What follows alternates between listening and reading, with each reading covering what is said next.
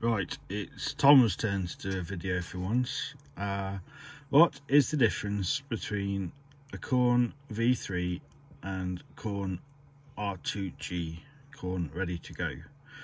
What we can see here is at the top, we can see a Corne V3.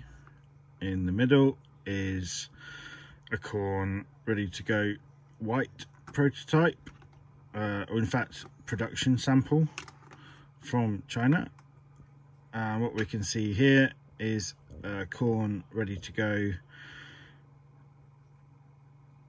pre-production sample made by Mr. Elliott.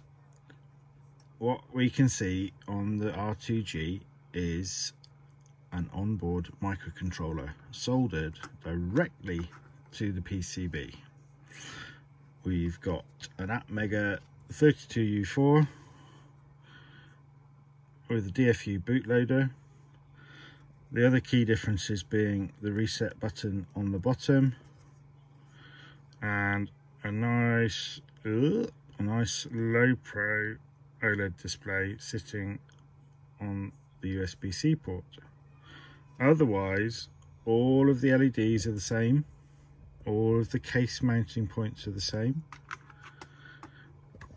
as other Cornes. This is a Corne V3. You can see I've taken the OLEDs off, but you can see we've got a separate controller board which is soldered into sockets.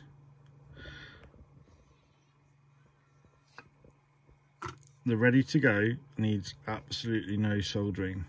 It is, as we say, made so that you can just plug it in and flash it. The firmware needs minimal changes from the default Corne firmware.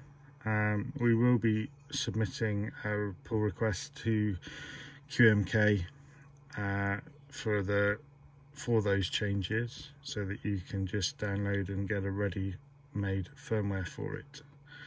But yeah, ready to go, coming soon.